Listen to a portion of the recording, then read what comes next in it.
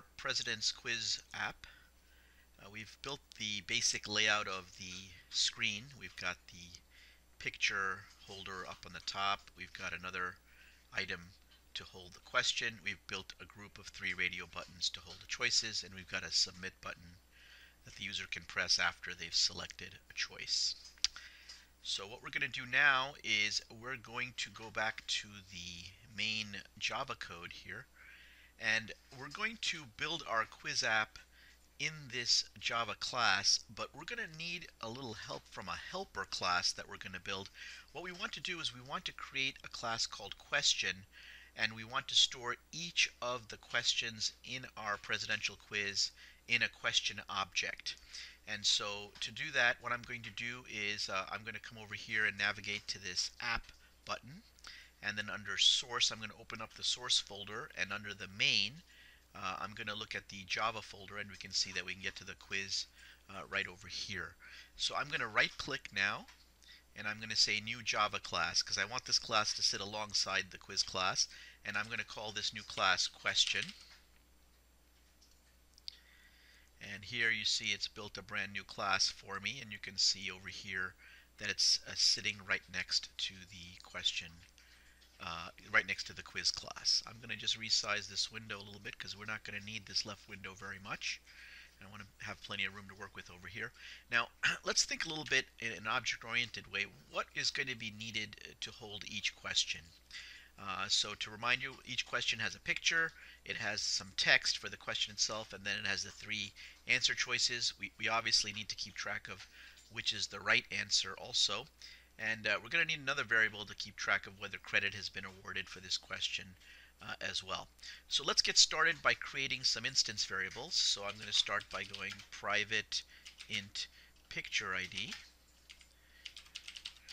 Now this int picture ID is going to be the index of the picture that we're going to show for each question.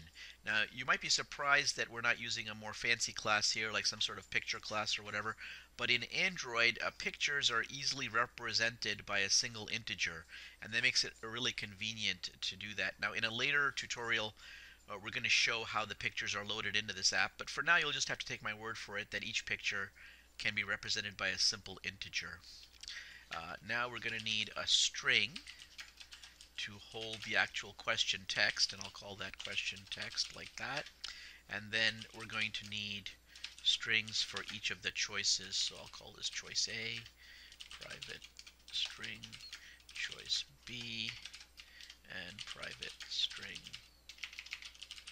choice C. Okay. So now I've got all that all set up, and now I also want to keep track of which is going to be the right answer for this question. I've gone ahead and created 2 additional variables for this structure. One is the correct answer, which we're going to keep as a string, and another is a boolean called credit already given that's going to keep track of whether we've already given credit for this question or not. Now this correct answer is always going to take the value of either a single character of A, B, or C. As such, you might be tempted to use a char variable here instead of a string, but eventually we are going to take the data from this quiz and move it to an external database called Firebase. And when we do that in a future lesson, it turns out that Firebase is much more adept at handling strings and characters. So using some foresight, we're going to code this correct answer as a string variable instead of as a char variable. And this credit already given is always going to start off as false, and eventually when the student takes the quiz and gets the right answer, we're going to change that to true. The next thing we have to do now that we have all our variables set is we have to create getter and setter methods. We could laboriously go through the process of creating getter and setter methods for each of these, but I'm going to show you a little trick now where we can just use the built-in capabilities of Android Studio to write all that code for us. We just click on Code and move over to Generate, and we just go to the getter and setter by clicking on this. And I'm going to just click on the first one and click on the last one, and I'm going to hit OK, and you can see that it goes ahead and creates all the getters and setters that we need.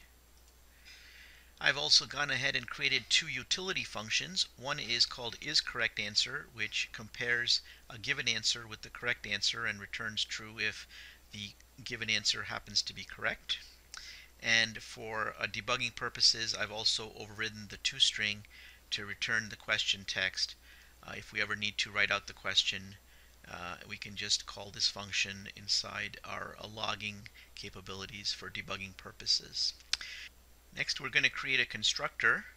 So once again, I'm going to use the automatic code generation capability. I'm going to come over to Code, Generate, pick Constructor, and it wants to know which of these we want to use as arguments for the constructor, and we're going to use all of them except for this credit already given, which is going to be always set to false, so we don't need to make that an argument. And I just hit OK, and it goes ahead and creates the constructor for me. And one thing I'm going to add to this is I'm going to make the variable for credit already given always equal to false for starters. And I'll put in a little comment in here saying initially no credit is given for this question because it has not been answered yet. Okay, so that gives us a little idea of why that variable is always false. That's pretty much all we need to get our question structure for this app.